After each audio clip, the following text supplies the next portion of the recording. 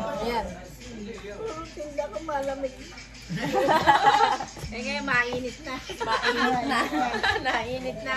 Malamig. Ayan, tawagin po natin si ating mahal na Pastor Serge Santos ng Jesus Reigns Ministries Palemo.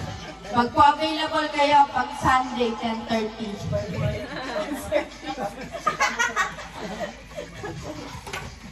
Yes, welcome kayo lahat sa aming bagong building.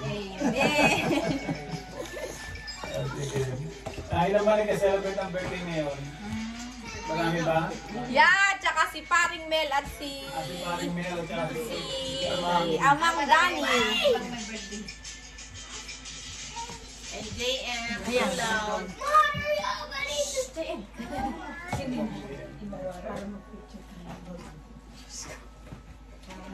sige, let's, ikaw na si Inang. Ilang taong ka na kayo na? 87 na po ngayong February 22. Ayun, Ano po ba ang inyong kahilingan sa inyong kaarawan?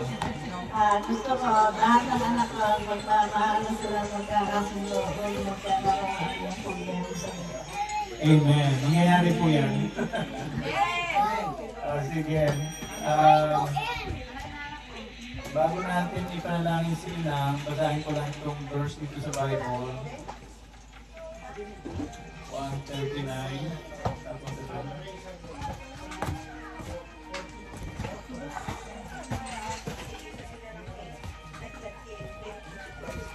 Sige. Every time na mayroong may birthday, we are praying dahil nagpapasalamat tayo sa Lord. Ano? Dahil naniniwala tayo na yung ating mga buhay ay galing sa Panginoon. So, basahin ko lang itong nasa Psalms 139, verse 13 hanggang 15.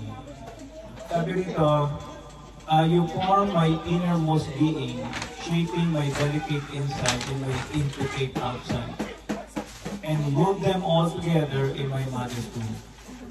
Verse 14, I thank you, O God, for making me so mysteriously complex. Everything you do is marvelously breathtaking. It simply amazes me to think about it, how thoroughly you know me, O Lord. So, kahit na tayo po lahat ay ipinanganak, dahil sa bunga ng ating mga magulang, ng ating tatay at nanay, sa mata ng Panginoon, tayo daw ay galing sa Kanya. Kaya tuwing birthday, dapat tayo nagpapasalamat. Dahil meron talaga mga tao, hindi na umaabot sa susunod sa birthday.